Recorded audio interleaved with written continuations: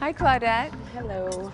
What did you make for us? Well, apparently just pineapple salsa. What happened to the octopus? It's right here. Oh, but it didn't make it onto the plate. As you probably guessed, Yeah. you can't win this one. Hey. Hi, Joe. What's up, Padma?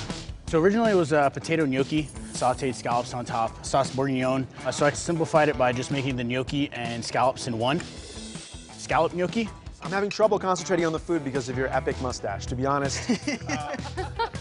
Hi, brother. Hi, how we doing? What do we have here? Well, I wanted to simplify a paella for the home cook. And what rice is this? 'Cause it's I black. used an arborio to try to create some of that texture. I used the broiler. Do you think that a home cook could do this in 30 minutes or less? Definitely, it's 2 pots.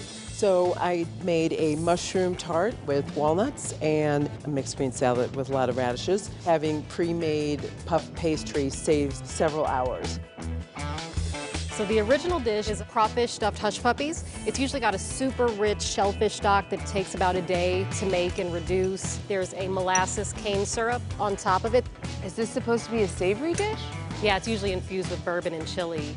I would have loved to have more chili on there. Could use a couple grains more of salt. Thank you. Hi, Carrie. Hi. So Prince Edward Island mussels with the red coconut curry. Normally I let the curry bloom and reduce the fish sauce au sec, and so I shortened those procedures down a little. Yeah, I love that you actually cooked the bread. I like So- toasted bread a lot. My menu item is a duck diavolo cooked with Fresno chili, rosemary, lemon, and garlic. I cook the duck a la maton, so I put a pan on top to really press out that skin. Is this how you like your duck cooked normally? Honestly, it's slightly over. Hi, Chris. This here is pepper pot shrimp. This one was done on the real quick, but I think that some of the same flavors are there. I like spicy food. It's definitely on the edge. So for the home cook, do you think that this is too spicy, perhaps? I think that for the Caribbean folks, right up their alley. Hello. Hi. My dish today is halibut salmorejo. The sauce is oregano, tarragon. I went really thin with them so that you could just poach them in olive oil in about 15 minutes. It's very green and almost bitter.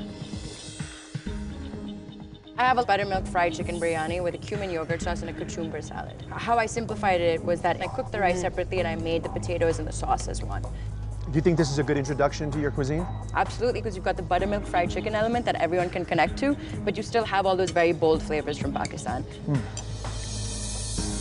Thank you. Thank you.